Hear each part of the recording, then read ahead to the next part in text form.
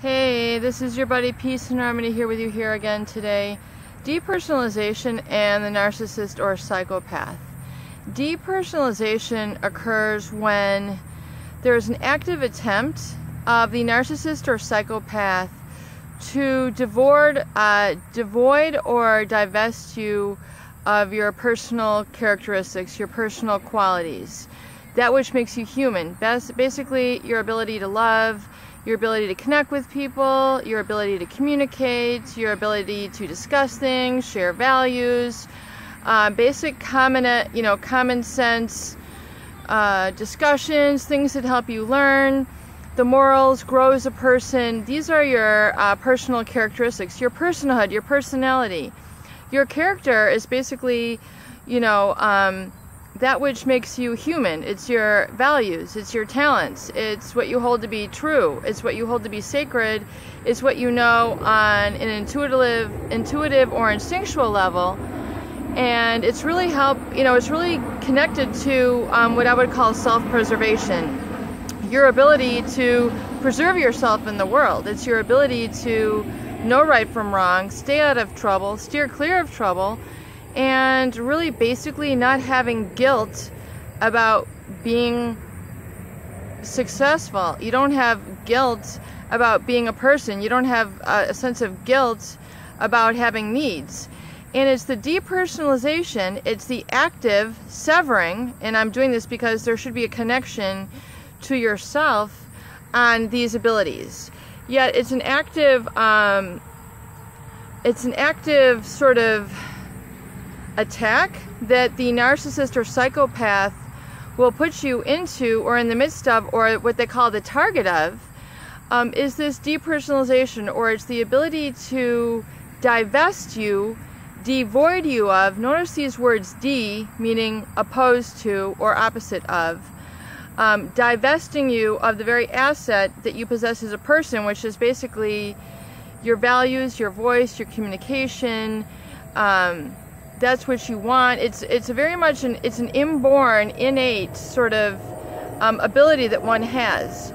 And the narcissist will depersonalize you, separating you, severing you. These are very aggressive and active words, and they should be treated as such, and with that really amount of seriousness and importance, because it's their active deconnection in you of these very abilities that is so dangerous, and it becomes so unsafe, because the narcissist wants you to disconnect from that and then reconnect to satisfying them.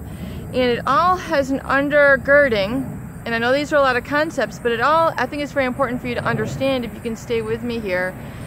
It all has its rooting, or its beginning, in the narcissist's fear, deep fear, and insecurity in the world, that they then project this fear and insecurity onto you and depersonalize you. In other words, it's creating this environment of fear that causes you to lose connection to your own ability to bond and connect with that which is positive in your environment. And I was alluding to this in a previous video, is that their fear, and you need to understand that the fear is what is the cause of much of these issues. So we can actually keep it very simple and realize that it is the fear which is the cause which they project onto you, which is this overstimulating of the fight or flight, the parasympathetic nervous system, which creates the anxiety, which creates the perpetual negativity, and that whole spiraling, that whole vortex of maladaptive responses, maladaptive thoughts, maladaptive desires. It's the whole disconnection and creation of the whole imbalance in a person who has been targeted or in a relationship with this narcissist. Now, why do I say it's active? Because of the active projecting that they create. The active depersonalization, or the active dissociation from that which is very important to you, and it starts as like a little a little disconnection. It becomes larger and larger, the severance or the void or the gap. And the narcissist will continue to target you. Well, one, if they're a parent, I mean, it's kind of like you're trapped, which is the worst, because, it's the ultimate overabuse of power when a parent overpowers their child through fear, and they're controlling them through fear, which leads to all sorts of maladaptive and rebellious behaviors in that child, but it's really done as a response to the dislike of fear. I mean, we can keep it very, very simple, and I hope to be able to do that to you, because as you keep it simple, you'll really start to understand that there can either be fear or there can be love. And I know it's like, oh, love, I mean, it sounds really strange, but love, which is happiness, joy, connection with people, humanity, the making of all great solutions, the making of all great art, it comes between this interplay between love and fear. And it sounds very basic, and it actually is quite basic, but it's the overbalance, the imbalance of fear that the narcissist and the psychopath... What is that cricket doing? Sorry, I'm out here in nature so we can have some privacy here, and you see all sorts of interesting critters and what have you. They say the cricket is the sign of wisdom, so maybe that was a bit of wisdom coming to us. Anyway, though, it's this tremendous imbalance of fear that is created in the circle, in the environment of the narcissist, the manipulator, the psychopath, the toxic person, that creates this kind of hyper-vigilant, disconnected sensibility in the target, of this person.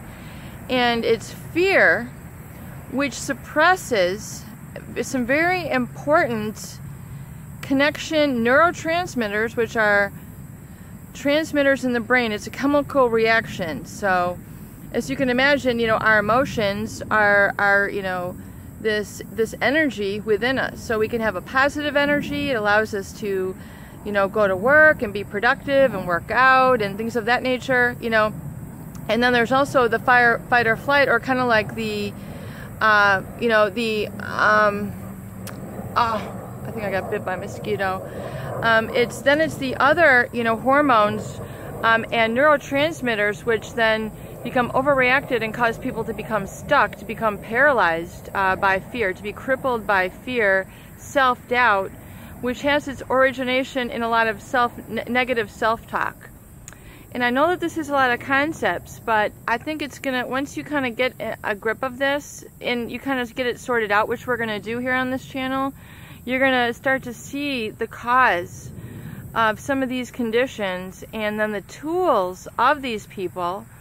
So it'll eventually become very, very clear. Well, you'll be able to see with new eyes into really what's going on, and you'll be able to make that connection of inner trust and knowing and faith and really kind of knowledge and practice, which is actually very exciting. If we can get to that stage, it's going to be very wonderful, because you're going to have that aha moment where you're going to say, I get it, and then the I get it is going to basically help you get to a sort of healing where the wound is cauterized and it's no longer bleeding. If we're still actively bleeding, we're still actively wounded, we have a gaping wound, a gaping sore, and the narcissists in the world love to just continue to suck on the blood. They love to just continue to injure you. It's like the pecking order of the chicken. They're saying who's weak, who's vulnerable, which in essence these qualities are what make you very approachable as a person, that you have this open mind. But we want you to get your mind open to some of the more positive and more attuned, self-directed sort of energy than this negative stuff, because you want to get disconnected from that, because that's only leading to the wrong direction. Now, as we were saying, it's the depersonalization, which is caused by excessive fear, threat, intimidation in your environment, and it creates the suppression of a very important hormone called oxytocin, which is released in the brain. It's released, from the brain into the body, and it results in a feeling of peace and connection. When this is repressed, it is shown in studies to make it very hard to connect to others when there is a repression of this hormone. I mean, as you can imagine, and I think I alluded to this in a similar video, but oxytocin is the hormone that's released into the body when a woman has just given birth to her baby. And this release of this very positive hormone into the body is what is helping her bond to this child. And this hormone is stimulated and activated into the system, which creates that close maternal bond and creates the connection and love of that mother and child, which is the nurturing, it's the love, it's the protection, it's the emotional feeling of love and caring, which eventually, once that is developed in the person and the child experiences this throughout their life, that they're then able to grow into happy, healthy, stable, functioning human beings because they have, had that bond. It's just, we see it repeated in nature, that the mother, like for example, a mother bear will protect their cubs. She wants their cubs to grow up and become adults. Well, I hope that this helps you understand that it's the fear that this narcissist or psychopath causes, which has created this projection onto you, which is not yours. The fear, the intimidation is not yours. This is what was created in you by this person. And so, once you start to be clear of them, no longer around them, not as much subjected to their fear and intimidation, then you can start to relax, become into a place of peace, and start to get a better perspective and a sense of a foundation or growing in yourself that leads to peace, understanding, wisdom, your knowledge, and then going out to experience the better and more productive parts of life and being able to do it in a more carefree manner. That is the whole goal of being a person and experiencing the joy of life. So I hope this little video here has been able to edify you in a little bit of the causation, the depersonalization that is caused by the narcissist, and that is what is causing you to feel neglected, overlooked, kind of ignored, but on a deeper level, depersonalized. And that is going to get better once you start to get away, remove distance from them, reduce, get away from their influence and start surrounding yourself with some more positive, proactive things in your own personality and environment, which is basically saying, I'm worth it, I am now on the road to my recovery. More on this in future videos. I hope this video helps. Please share and subscribe for more great tools, videos, and discussion. Love you. See you on the next video.